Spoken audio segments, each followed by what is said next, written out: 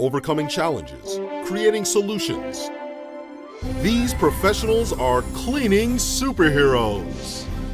Hi, my name is Terry Johnson. I work for SourceAmerica. I'm a quality manager for the Pacific West region out of the San Ramon office in California.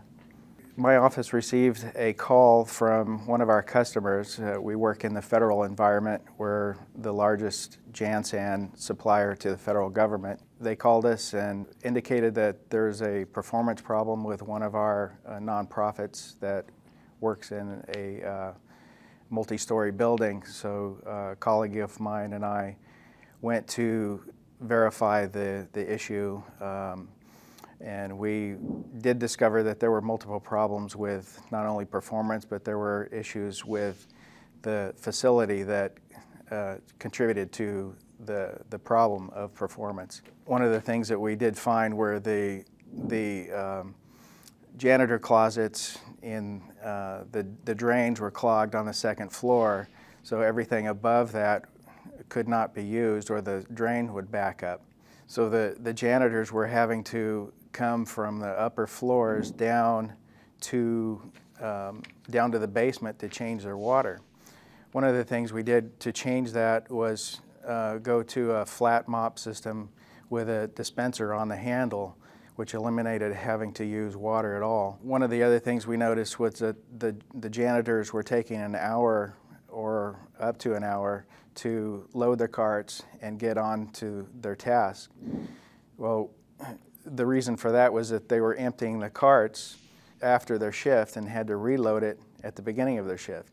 So we changed that and had them actually load the cart or replenish it at the end of their shift, so the carts were ready in the morning and they could get on their way within about 10 minutes. One of the other things we noticed was that they did not have a periodic or routine schedule.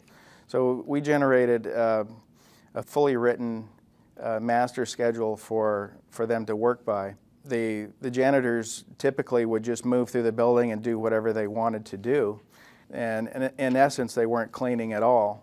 So having a master schedule and these job cards actually forced them to spend a specific amount of time to do the job, say like an hour in a space doing just dusting. So in that way you could tell, well, what were they doing after an hour if they didn't do the dusting. The customer was forcing them to put down wax on the restroom tile. And after a while that degrades and dirt collects underneath that. And so what we did was have them recondition all the floors and remove all of the wax from the floors and just leave them like that. And now with the flat mops, they've been able to maintain a good appearance. So we had a meeting with our customer to determine if he was satisfied with the changes that we've made, and he had indicated that he did notice a significant change in the service, and that the janitors were making significant changes and moving through the building in a much more purposeful way, and he could actually see a lot of changes that we'd made in the restrooms, and that he had been receiving a lot of compliments from the various tenants in the building.